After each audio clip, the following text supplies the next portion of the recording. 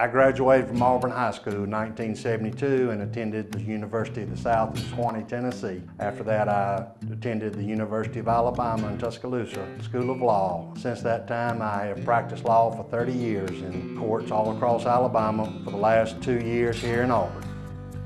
I have 4 beautiful daughters and have been married for 29 years. I love to fish on my little free time I have. I call myself a side attorney because I've been on just about every side there is to be in any and all types of litigation. There you go. I can also help you if you've been injured on the job, if you need your last will and testament prepared, or if you have any type of real estate transaction.